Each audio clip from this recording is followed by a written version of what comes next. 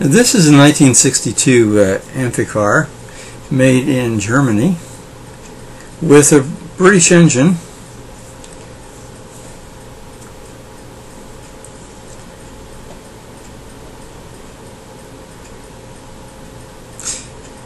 I happened upon it at a car show. It wasn't even really with the other cars, but was standing off to the side. It is licensed as a boat and a car, and there's of course the Ford license there on the side as a vessel. The lights in the front are missing for navigation. The port starboard light and a hood ornament was substituted. Some novel boat bumpers there. There's one on the other side too. The top speed of these was about somewhere around 65, maybe as high as 75, but the speed on the water was supposedly 10 knots as the maximum. This one is in pretty good shape. Some stickers here in the back making various comments.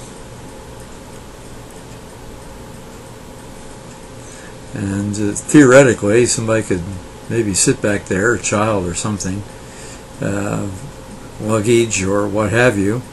And upholstery is in good shape. The instrument panel shows the instruments have a little bit of wear.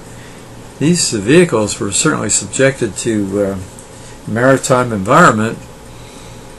And I guess that may be a depth meter there on the dash. Not sure. There's a couple vents there. I don't know what they're about. They may be for heat. It's probably for heat because the heater was, I think, standard equipment. And of course, these cars, they had to be very careful about the sealing of the gaskets around the doors. Didn't want any water to get in, and that would be a problem.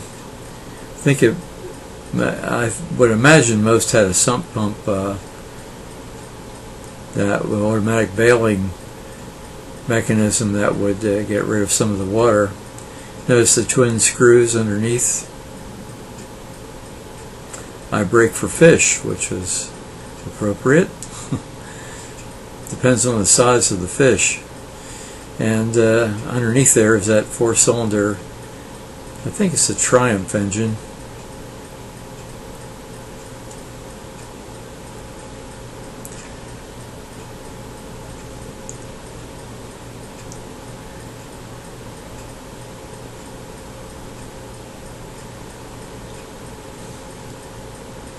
Pretty interesting little car. I had videoed these before, but this one, I didn't want to let this one go. I had to video it.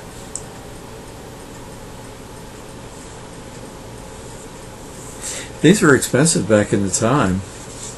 You could probably buy a Cadillac for what one of these costs. They were manufactured from 1961 to 1968.